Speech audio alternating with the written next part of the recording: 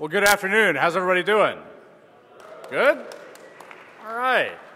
So for those of you guys that came in a little late, perhaps you're still expecting a talk about airplanes, something that probably would have been pretty controversial, right? Well, the airplane talk is not going to happen. The speaker could not be with us. So luckily, though, we have something that is going to be completely non-controversial given where we all are, and that's a talk about cheating at poker. So we want to give these guys a big hand because not only is this going to be an awesome talk, but they stepped in at obviously the very last minute, and they're going to put on a great show for you guys. So let's give Elie and Celine a big hand. Good luck, guys.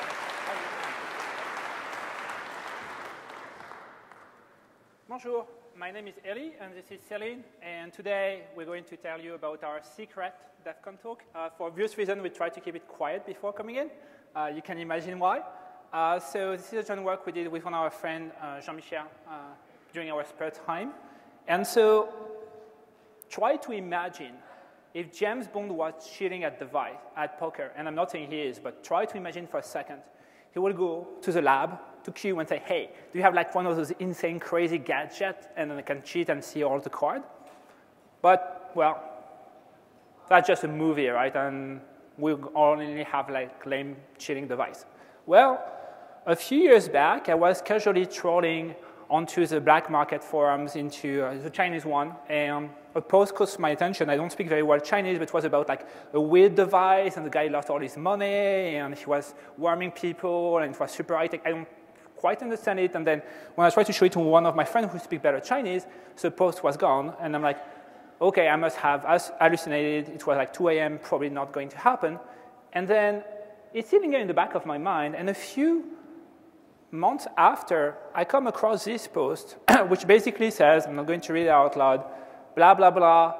Yes, those devices, it is real. I don't know what it at that point is, but it is real, and people got ripped out in Texas. And a lot of people lost a lot of money, about 100K, and then a lot of people got ripped out, and then it killed all casual gaming for poker in Texas. And at that point, I'm like, well, if someone have it in the United States, then I probably can find it on the internet.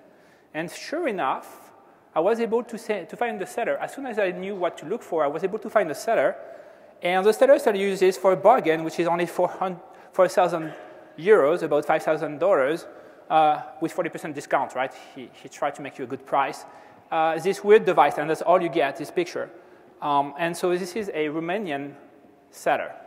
Of course, I knew this thing was from China because I read earlier the blog post, the post on the forum. So we traced it back to China, and we were able to find the guy who built the real thing, who will hopefully sell it for us for a cheaper price. And so we identified the guy, got into a contact, or a friend of us got into contact with him, and tried to get him to get us a device. And the guy was like, sure, I give you a good deal. I give you the device and a bunch of gizmo. Don't worry, it's only $1,500. Please wire me through Western Union. Yeah, and you're like, okay, that seems absolutely normal. I'm going to go to Western Union and just wire $1,500 to China. What can go wrong? Well, we did it. And then we waited. A lot. And when we were about to lose hope, a package arrived. And like, yeah, we're on. We have a talk for Defcon. We didn't know it was working yet, but we feel pretty confident at that point. And so here's a demo of what it looked like. I wish I could give you a better demo, but it's super small. But so here's what it looked like. So I'm going to shuffle the card. And it's a fair shuffle, no sleight of hand, I promise. And so I'm going to deal 2 cards. I'm going to put a card and here. Spade, diamond, jack. So, wait, what? Yep, what the hell is going on, right? Something is reading the card out loud. So, is anyone of you have figured out what it is? Nope? Okay, let's try again. As you see the phone is gone. So we're going to try again.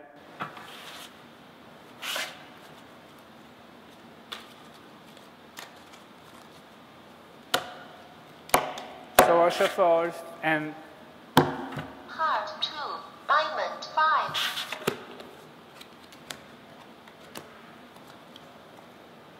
yeah, it works. It's like it really works, and that's really what you see, and that's what a poker player on the table will see. Diamond 8.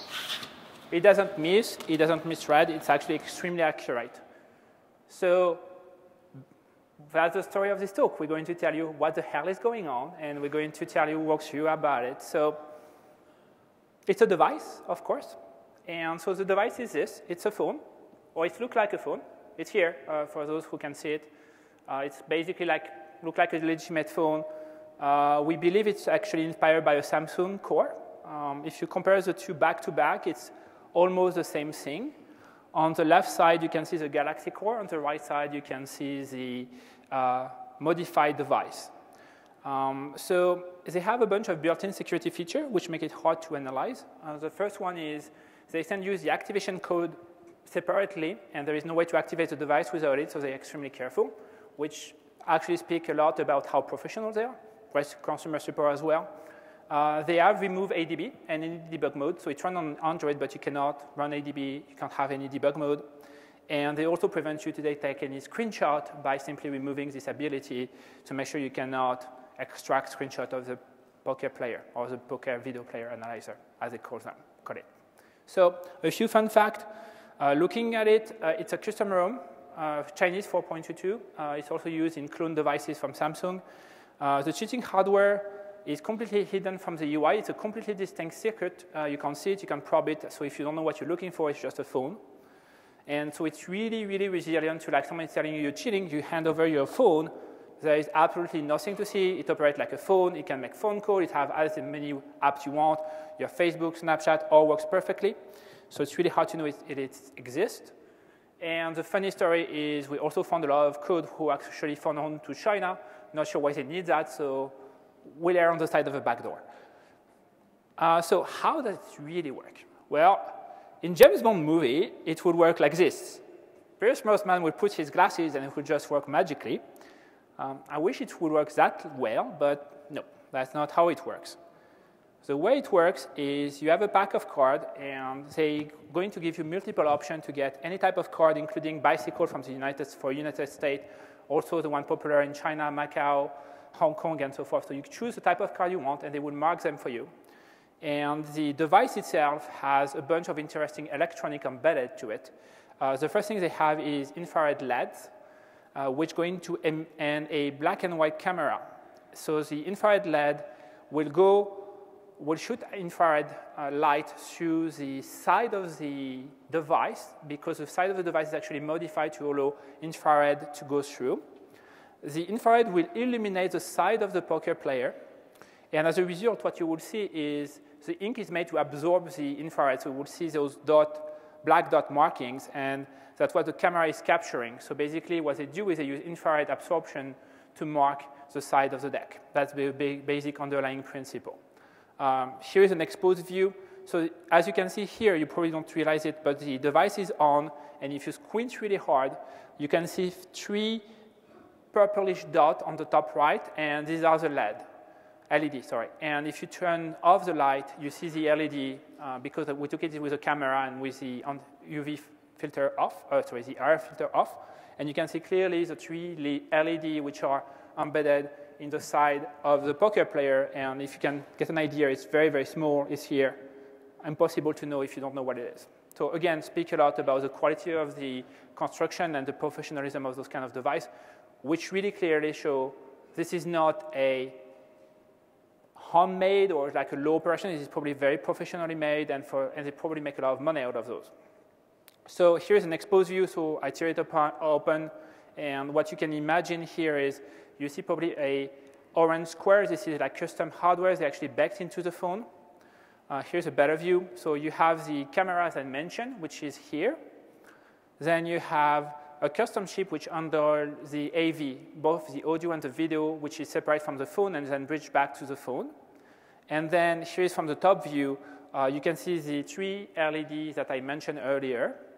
And you can see on the right side, there is 2 dots, which are basically the out for RF and Bluetooth. And we'll see how they've been used in a few seconds. And so all of those are connected to a simple antenna, which go around the back of the phone to allow better reception. So now Celine is going to walk through how the user experience look like and how you use the app that they actually embed into the phone. Hi, can you hear me? Ah. Can you hear me? Yes, so I'm Celine. And so I'm going to show you how the poker player application works.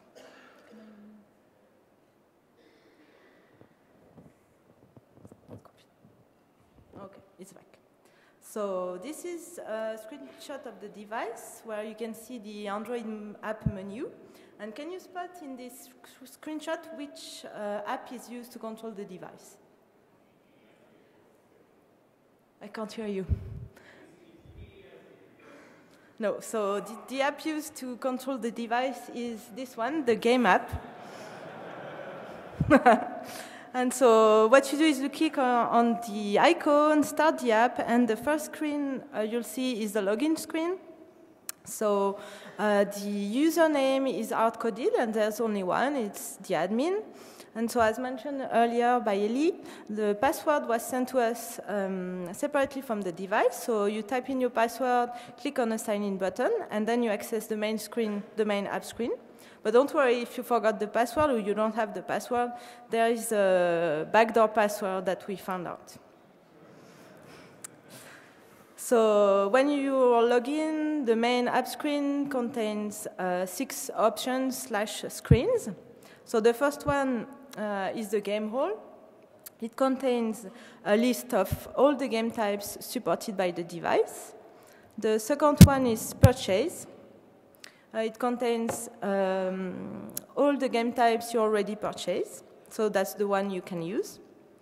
The upgrade screen is used to buy more game types. Common game is the list of game types you purchase, and with a small explanation about how the app will behave depending on the game type. System info is not relevant, doesn't contain any useful information. And the last one is settings. It allows you to configure how the device will work. So this is a screenshot of the game hall. So as you can see, there's hundreds of game types that covers a lot of use cases. So this is another indication that people behind this device are running a real lucrative and professional business. So now if you want to use the device to cheat, you go to the purchase screen.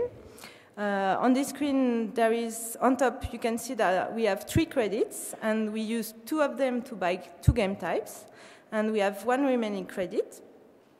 Notice that the poor spelling in English, that means this device is mainly targeting the Asian market, and they didn't spend a lot of time on the English translation. So in our demo, we use the second game type. That's the number 2, read the card directly. So it's going to read the card directly. So you click on it, and then the app is going to show you the settings screen. You can configure the number of players. You can configure input and output methods. So Elie is going to detail those methods later in the talk. You can also configure the device to repeat continuously the reading of the card or just do it once. So if you want now to use the device, you just hit the start button on this screen, and then you get the main game screen. So what you can see on the top of the screen is a live capture of the hidden infrared camera here. And so when the cards are face down on the table, the back appears on the left part of the screen, where the up symbol is. Below that, you can see how many players are playing. You can see what is the game type you use. So we use the 10-16, which is the read card directly. Just below, you can see if you are using any haptic feedback devices and what's its status. And finally, the important information is the result of the reading. So there's two players. The app is reading that the next two cards on the top of the deck will be 6 of hearts and 8 of diamonds. So now just a few fun facts about the app. So we found out the backdoor password. So this password, when you have it, you can access any devices. And by analyzing the game app, we found out that the interesting part of the code that controls the input and output devices and does the card recognition is not in the app. It's in a kernel module. So now Elie is going to talk about how the card markings is done. Oops. Okay, so Celine just showed you that the app reads the marking, but the key question is how those markings come into the card in the first place.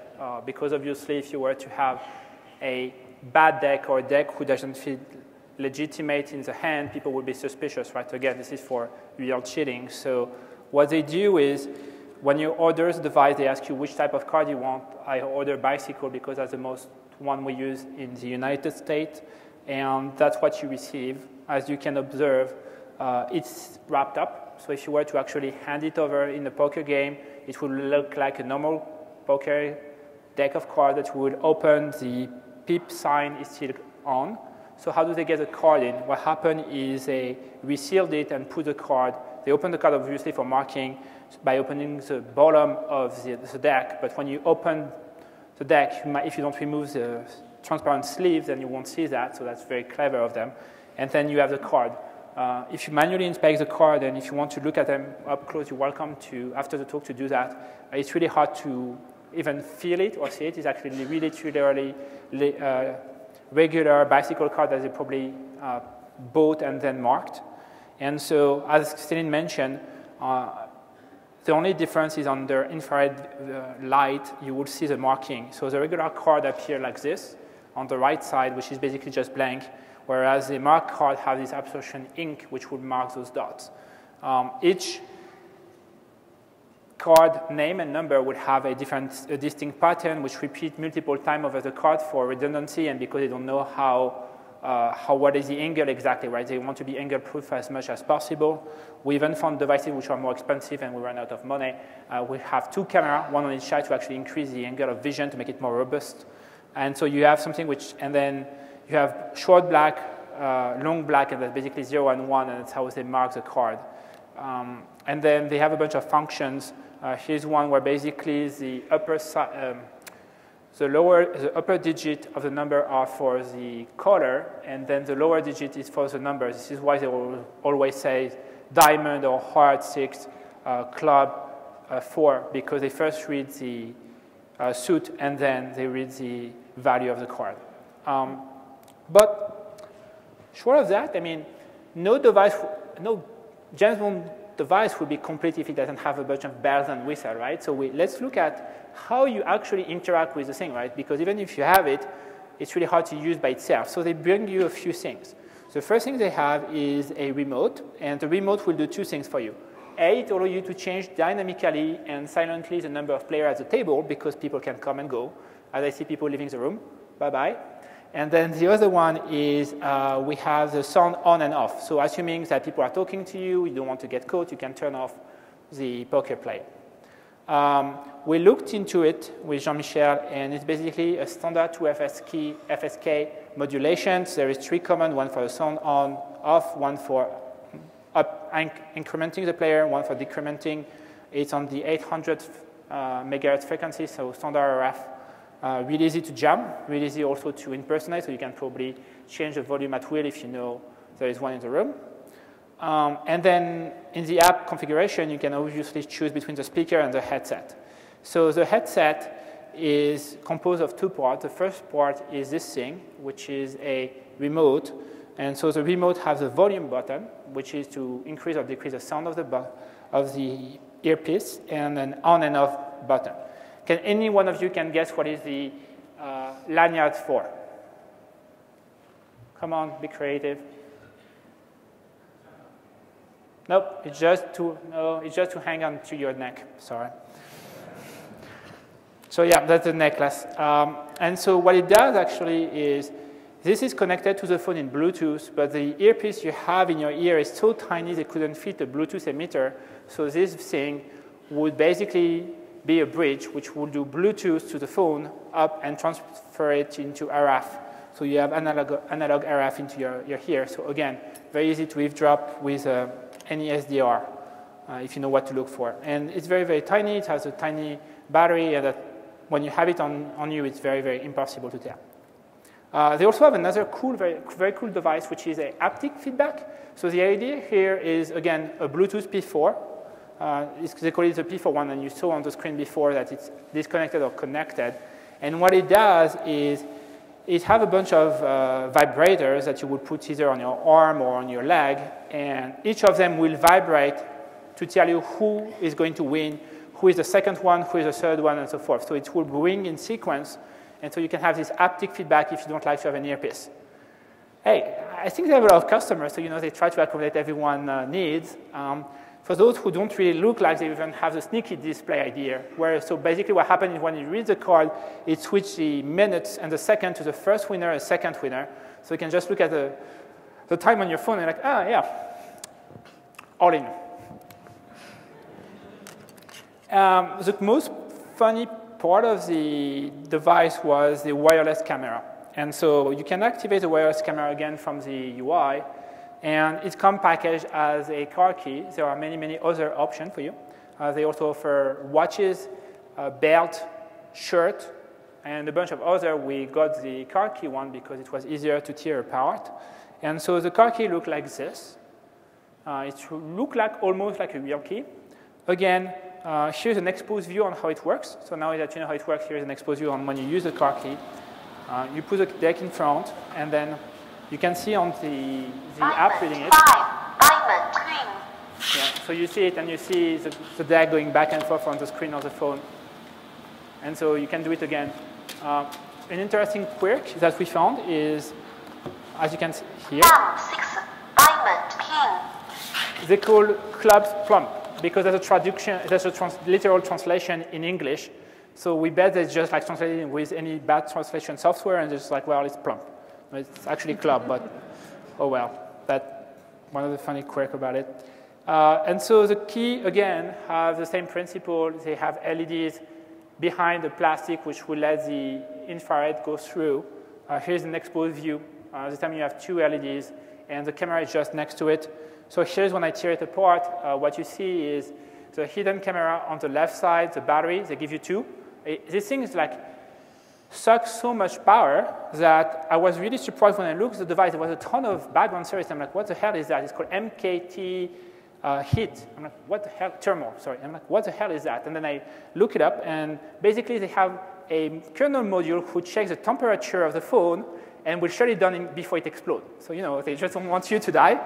But this thing basically is so power angry that they had to put this system in place. And the same thing happened for the key. The key got really hot, and a battery, which is an 800 milliampere battery, will last you probably 30 minutes. So you have another one. So you go to the bathroom, open your key, plug the battery, and you go back right to the poke again every 35 minutes. That's basically what you have to do. Here's the exposed view. You see again the camera. You see the camera, the two LEDs, and they all attach. You have a small antenna, and you have an MCU 1851 which controls it. We were able to find it online, except there is no data sheet, so we had to basically do a guesswork when we were looking at the transmission. And so we were using a software-defined radio to actually try to understand how this thing were transmitting images in the idea of, can we jam it? Can we replace it? The answer is yes to both. Actually, it was really hard for us because we realized this is not digital. It is literally an image. And so we were looking at that. So it emits to the 2,400 gigahertz band, like Wi-Fi. And we think it's PAL or NTNC, but we're really bad at it. I mean, neither Jean-Michel nor me are really accustomed to do with analog. We're more like a digital kid, so it was really surprisingly really hard for us to figure out how to do it. But yes, with a normal SDR, you are able to jam the thing and to replay images at will. So you can clearly defend against yourself against this thing if you play poker against someone who's cheating by just jamming their poker player. If you don't like Volvo again, they actually offer you a nice option to customize. Attention to detail again. So that leaves us with a few open questions that we don't have a good answer. The first thing is, this is the most sophisticated cheating device we've ever seen and we've ever heard of. And it begs the question of how they created it. And it's a lot of work, right? You have to rehouse a normal phone, add a lot of electronics, do a lot of programming. I mean, they have a kernel module in C who do image recognition, manage multiple prefix. And we don't know if it's either a tech which has been used before by casino. We heard, if you look it up, some casino had this technique in the 1980s, 1990s of having some sort of camera to catch people doing card counting, so maybe that comes from there, or they actually built it, and in that case there is a larger underground market that I don't know of, but it's really interesting to know who might build such a device. The second thing is we don't believe it's actively used in casino because casino have professional dealers, so it's really hard to use those kind of deck. We believe it's more for background playing or among friends, so it begs the question of who is buying it and who is basically ripping who. And finally, interestingly enough, it's not like you can't really go buy at Office Depot infrared ink. It's like, oh, can I get some infrared absorption ink? And they would look at you very funny. There is only very few places who actually sells those. So how they get a hand on it and how they create the marketing process is still something we haven't much answer about. So a few takeaways. Yes, James Bond device exists. It's really hard to find, but actually you can get lucky and get one. It's not it's pretty expensive, but you can get one. Crimeware can be super sophisticated. You know, we have heard at Defcon again and again about the NSA playset, but apparently the mob boss have, well, the equivalent, and it's just we haven't looked at it just yet. And finally, it did require a lot of skill set to be able to actually prepare this presentation, and we had to go from hardware analysis to software analysis to RF analysis. So we want to basically acknowledge and thank our co-conspirator, who only just want to be named by their surname. Pixel helped us with the hardware analysis, and Vivi was the person who was able to get it out of China. So a big thanks to them. So thank you very much for attending. I know that was not the talk you expected, but thank you.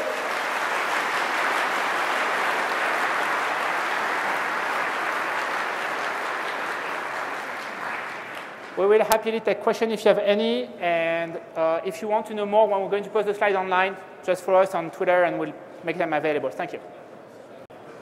Very cool. Thanks, man. Very cool. Congratulations, that was wonderful. Woo! If everybody could please not, if you're walking out the back door, stop that. Yeah. Please exit out these doors towards where I am pointing. To your left,